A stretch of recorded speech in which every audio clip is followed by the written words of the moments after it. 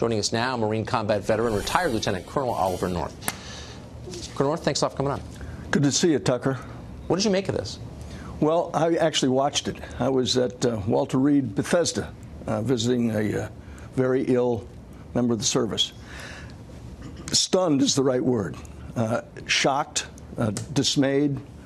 I think it's unconscionable what she did by injecting herself into this and by making the accusations. I can tell you from personal experience, the most difficult thing in the world you have to do, and I had to do it as a casualty assistance contact officer, when we got wounded overseas during the war I was in back in Vietnam. If you got healthy enough that you could get around on crutches, they would often assign you a temporary additional duty of being a CACO.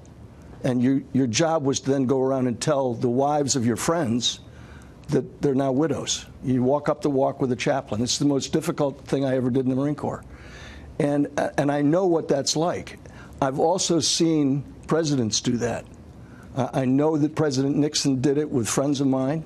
I know that President Bush did it because I watched him do it, going to see the bedsides of dying Marines and soldiers and sailors and airmen in that same hospital I was in today, and watched him praying with those guys. It's a very, very difficult thing to do, to walk up and tell a woman that you know, and was just moments before, a day before, was the wife of a friend, that she's now a widow.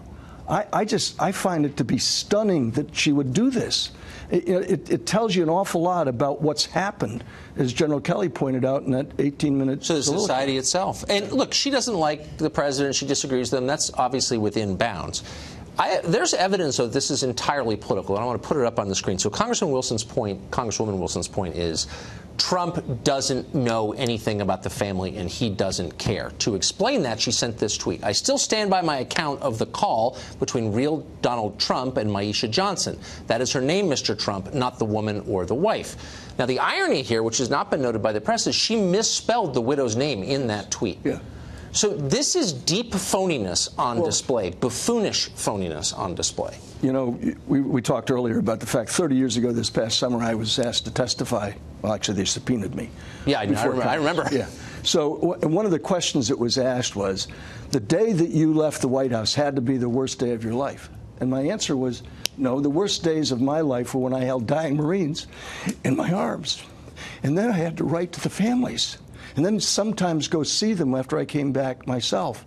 And what presidents go through in trying to express their condolences is such a personal and such a private and such a difficult thing. I find it stunning that somebody could criticize the president for doing what he did.